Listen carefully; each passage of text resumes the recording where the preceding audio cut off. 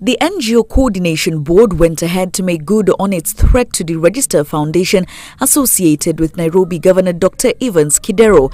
The argument here being the foundation had been given enough time to answer to queries on its financial sourcing and filing of returns, and the red flags raised had not been addressed. But as soon as the decision was effected by way of this letter to the CBK, copied to the DCI, EACC and Asset Recovery Unit, Kidero's lawyers moved to court to challenge the same.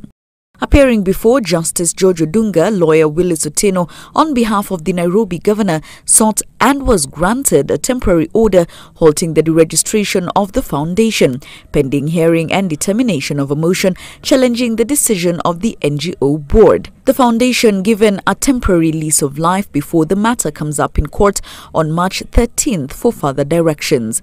The NGO Coordination Board had in December last year suspended activities of the Evans Kidero Foundation until its directors submit audited accounts for the last 4 years. After a 14-day window expired and a 30-day extension collapsed, the board, while investigating the compliance status of the foundation, said it had established that the organization had not only contravened the provisions of the Act and the regulations, but also the terms and conditions attached to their certificate of registration. That letter says in part, the foundation had failed to file returns and was operating unauthorized bank accounts. But in a quick rejoinder, the Nairobi governor told Citizen TV earlier this week that all information sought by KRA was provided and clear. The board's findings, quote, "It's important to note that the foundation has transacted millions of Kenya shillings over the review period despite the fact that the foundation does not have any known donor on record," end quote.